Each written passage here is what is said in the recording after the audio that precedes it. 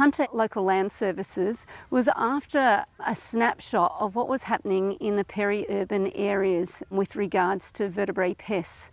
REM was engaged to set up motion cameras to actually see whether there was any vertebrate pests that were impacting these smaller peri-urban areas.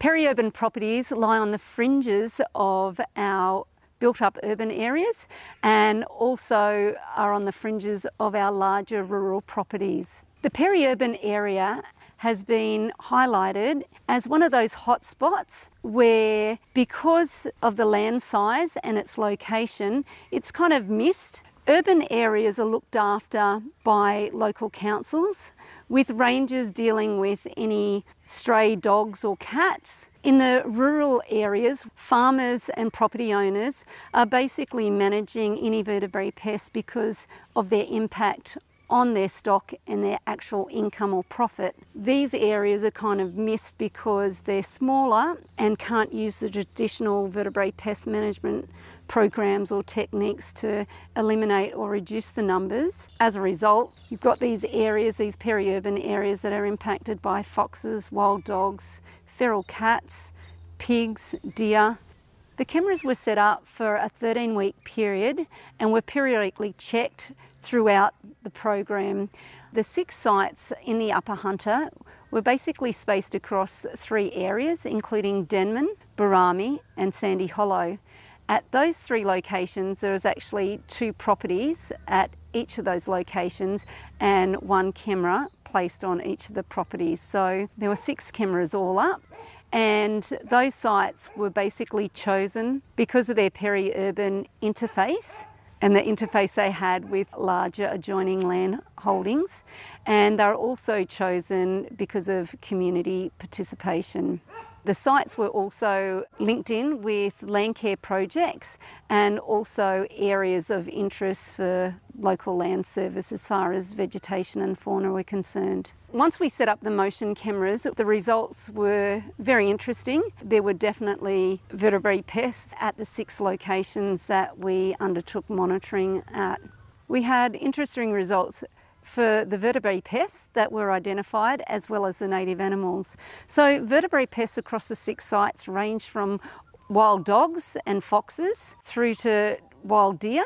The native fauna range from native birds through to echidnas and wombats.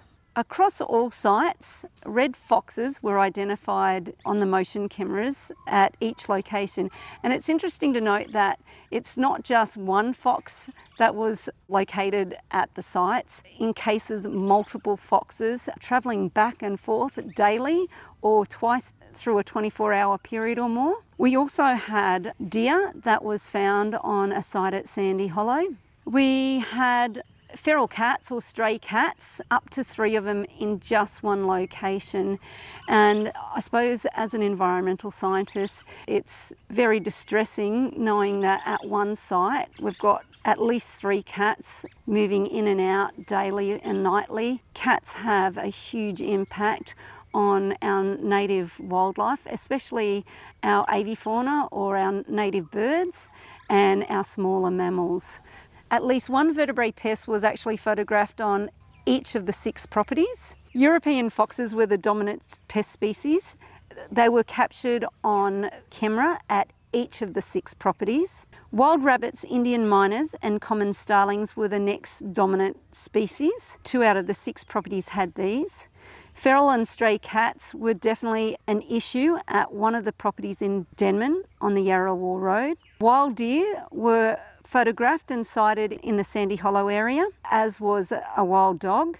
Feral pigs were an issue once again in the property on Yarrawal Road in Denman. Crossing across now to the native fauna that was captured on the monitoring cameras, it's pleasing to note that despite numbers of vertebrate pests across these 6 locations, there was a really good variety of native animals, ranging from brush-tailed possums to the common wombat. There was also an echidna at one of the sites. We have kangaroos and wallabies that were high in numbers across the various sites, and we also had small microbats.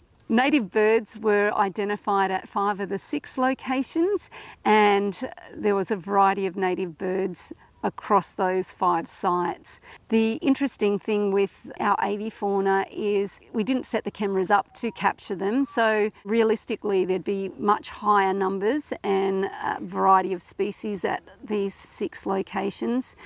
Once again, cats and foxes really play havoc with our native birds. So if we can reduce those stray and wild cat and fox numbers, we'll see a nice increase in the species diversity and number of native birds across these peri-urban areas.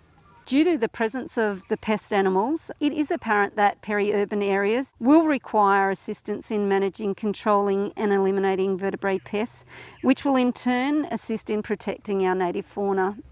I suggest if you believe that you have any of these vertebrate pests visiting your land, get in contact with your local land services who will be able to steer you in the right direction.